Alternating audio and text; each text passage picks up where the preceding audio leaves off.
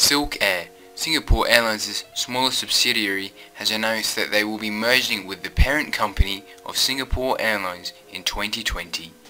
This is because the merger will ensure closer product and service consistency across the SIA Group's full service network. The five-star airline has also stated that it will invest more than $100 million into upgrading the cabins of some SilkAir aircraft. This will include installing brand new, state-of-the-art lie-flat beds in business class and ergonomically designed seats with a modern touchscreen IFE or in-flight entertainment in economy. Currently, as of May 2018, SilkAir operate a fleet of 34 aircraft consisting of 5 Boeing 737 MAX 8s, 17 Boeing 737-800s, 3 Airbus A319s and 9 Airbus A320s. It is also worth noting that the Boeing narrow-body aircraft family of 737s will be the only ones to receive this cabin overhaul, with the Airbus A320 family in the process of being phased out.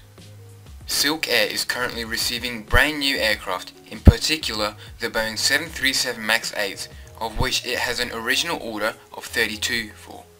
Singapore Airlines is familiar with mergers as it has done them in the past with its low-cost branch of Scoot. Scoot merged with Tiger Air in late 2016 with the Scoot name remaining, and hereafter all Tiger Air aircraft were transferred to Scoot. It is worth noting that I am talking about the now non-existent Tiger Air brand from Singapore, not however Tiger Air Australia, which is wholly owned by Virgin Australia. I would like to thank everyone on their support with my rebranding from Random Robi, as my channel was previously known as, to my fresh new name of Robi's Aviation. This was mainly because the name suits better and I wanted a fresh new logo and channel look.